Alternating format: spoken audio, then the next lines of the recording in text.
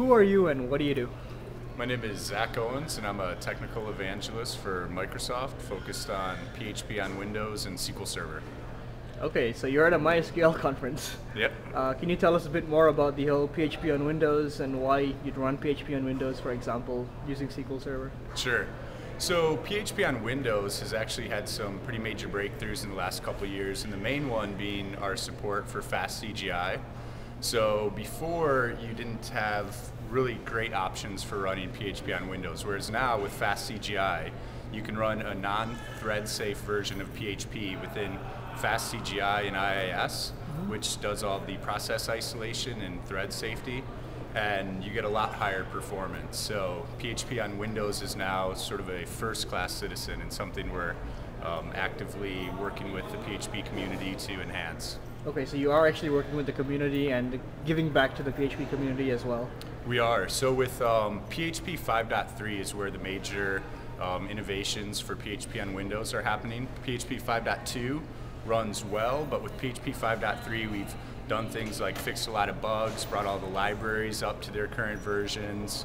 It can now compile with Visual Studio 2008. So we've put a lot of work into that and worked closely with the community to make those changes. Okay, so you've heard of the LAMP stack and the AMP stack, which is the Apache MySQL PHP on anything. So even on Windows, you have things like XAMPP, XAMPP, Sure. and stuff like that. So why would someone today go out there and go for PHP with IIS and even SQL Server? Sure. So I think largely one of the reasons people are looking to do PHP on Windows are shops where they're already Windows shops. So if they already have a Windows infrastructure and they want to run PHP applications, and largely it's pulled in through some of the popular open source applications like Drupal, for example. So if an organization is a Windows shop and wants to run an intranet that's powered by something like Drupal, they may opt to just run that on Windows instead of firing up a whole new Linux environment. So in that case, there's another sort of major innovations is the Microsoft Web Platform Installer, which essentially pieces together all the different pieces of the puzzle. So when you run the Web Platform Installer, it will install PHP for you, it will install ASP.NET, it will prompt you to download MySQL if that's what you need. So within the Web Platform Installer, it also has the ability for web applications to plug into there. So for example, there's a version of Drupal now that is part of the Web Platform Installer. So it actually goes through and checks your dependencies and makes sure that you have MySQL installed and that you have PHP installed with the right versions and patches. And so it's good for a whole stack sort of solution then. So it's making it easier for the developer, end user, deployer, and so forth. Exactly. Fair enough. And it'll pull in MySQL, but in which instance will it maybe want to pull in as SQL Server, for example? So SQL Server is part of the Web Platform Installer as well. And then there's also, within the Web Platform Installer, there are .NET applications that connect to SQL Server. So if you try and install one of those applications and it has a dependency there, it will prompt you to install SQL Server. And I believe by default it gets SQL Server installed, SQL Express, when you install the Web Platform Installer just from the beginning. So developers, so another innovation is we now support PHP driver for SQL Server. So that's Microsoft developed, delivered, it's open source, we publish it on Codeplex. So.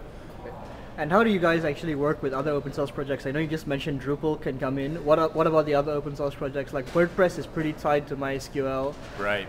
But it probably can run on a Windows installation. What about other projects out there? Yep, so WordPress definitely runs on Windows with MySQL.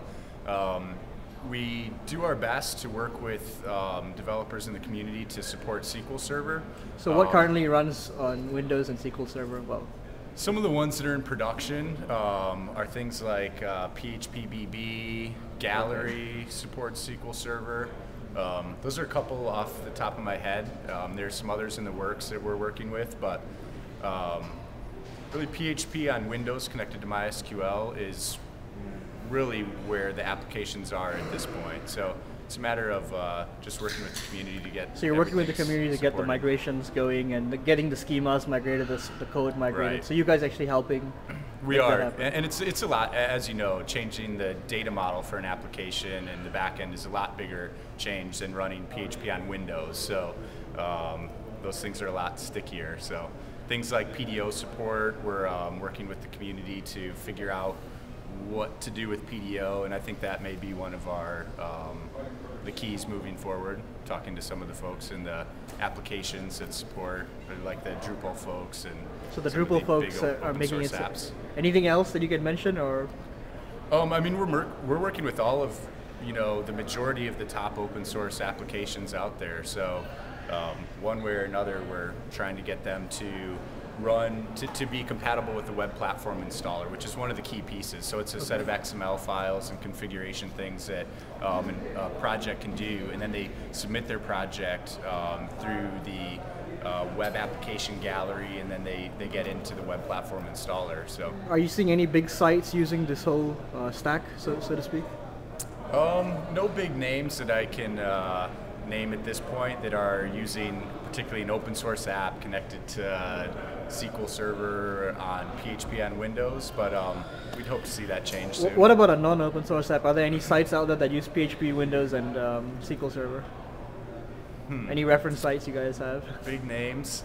Or small don't names. have any big names. I mean, my background is actually doing PHP development since like 2000, and funny enough, like back in 2000, I was working with a government organization in Michigan, and we did PHP on Windows connected to SQL Server back in the day. So it's been out there, but we're working hard to get some bigger names.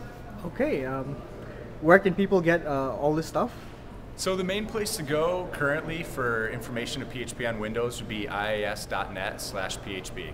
All right. Okay, thank you very much. All right, appreciate it. Thanks.